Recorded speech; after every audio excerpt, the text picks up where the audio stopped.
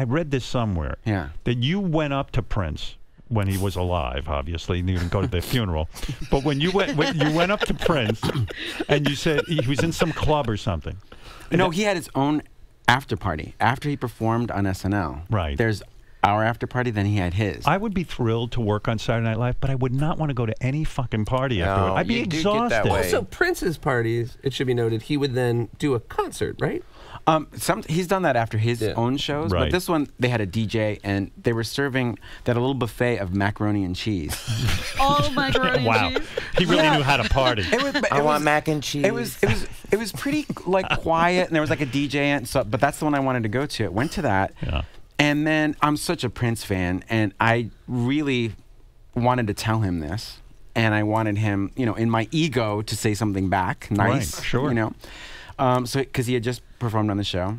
So I walked up to, he was sitting alone eating macaroni and cheese, and I was like, this is true. This is true. Yeah. And so I sort of carefully sat down. I was like, hey, I just wanted to tell you, I think you are the greatest. And he said, you know what I think the greatest is? And I was like, what? He said, this macaroni and cheese. And then I had to walk away from the table alone, backwards, because you know it's almost a joke or not a joke. I couldn't tell. Yeah. Wait a second. Why do you think he does? Like, did he do that because he just wanted to humiliate you, or is he trying to be funny? What the fuck is going on? I think somewhere in between. Just as a, you know, just to be an optimist, I thought maybe he's just trying to be funny, or because it wasn't. It didn't feel mean. It but just you know, felt, it's like the cool kid in school who gets to pick on somebody, and you know what I mean. Like, you know, you were being very sincere, and I think you're the greatest, and it's not easy to do that. Ultimately, like Prince, Prince's responsibility was to always be Prince. Yeah, but in the moment, Fred was like walking backward from the table. Yeah, so good though. Like a bomb about to go off. Yeah. Was that the year that you guys were going to talk to him about doing Prince show, and they kept telling you he would talk to you after rehearsal? Yes, and then instead I talked to his assistant. What's that story? Well, my memory of it, and tell me if I'm wrong, is you and Maya were going to talk to him and ask him to be in Prince show. Because Maya played Beyonce. Yes. And I always, my favorite one that you did was the Prince show where you're Prince and Maya goes, oh, Prince is, I've never seen him laugh this hard. And you just twirled your lip a little bit.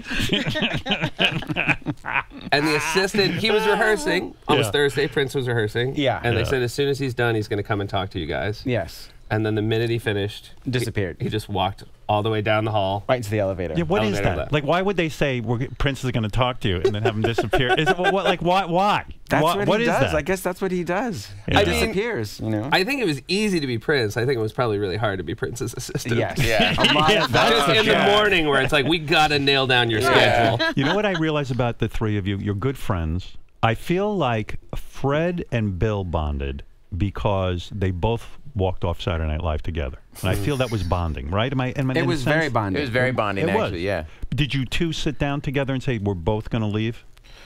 Basically, yeah. And yeah, then even how we were going to do it and everything. And then the whole season was us kind of doing, you know, last Christmas show. We would look at each other like, this is it. That's last one. Last and then one. And then that last week it was just last table read, last this. Were you both neurotic about it together? I mean, did you go, oh shit, what are we going to do afterwards? It could not work out, maybe, and blah blah blah blah blah. Or you just kind of that was it. It was just kind of like we just wanted to enjoy it too. We wanted to really appreciate every moment. We had a kind of fun thing where it was at the Good Nights. We had this thing of like, okay, we're up at Good Nights, we're waving at the end of the show, and we said when we step off this stage, that's it. We're officially SNL cast members. There's almost so we an counted to excitement. 3. We went 1, Yeah, 2, we looked at the 3. floor. We looked at the floor and we stepped off at the same time. And we're like, now we're ex-cast. That's what you guys are doing during that end of the show. I think you guys are all having fun, talking about. So you're talking about stepping off in unison. Yeah. We're like, here we go, let's go. And then freeze frame credits came up. That's the end of our story. Yeah. I still think that's such a great tradition on Saturday Night Live. That ending of the show where the host says goodnight and everybody. I don't know why that's so fast. I think I could stand 20 minutes of that. Like I just love watching that. the dynamic. I love watching that because you see the real people. You see what they're like, how they stand. I think it's more fun to watch than to be there, though. Don't you think? Why? Is it awkward sometimes? Well, you're aware that it's being watched. Right. It's not quite a party. Everybody's watching you celebrate. And sometimes you do that thing where you see somebody who had a great thing in the show and you say,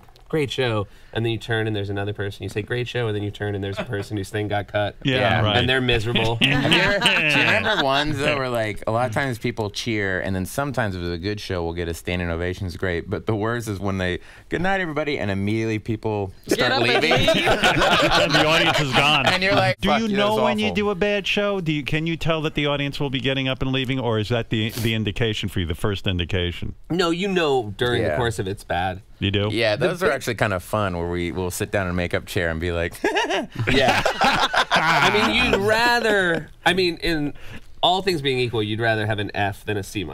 yeah. Because those are the Really? ones you remember. I don't understand that. You'd rather have a grade of an F than a C. You'd rather have a really horrible show than it's sort of a mediocre one. Very in the same way that I think Fred was lucky that Prince said mac and cheese. We remember the terrible ones. Right. As a thing that we all went through that we can laugh about now. They're not really fun to go through at the time. Does Lorne lecture people afterwards? No. No, you don't get any of that? When it's really bad, that's when Lorne will tell you it wasn't terrible.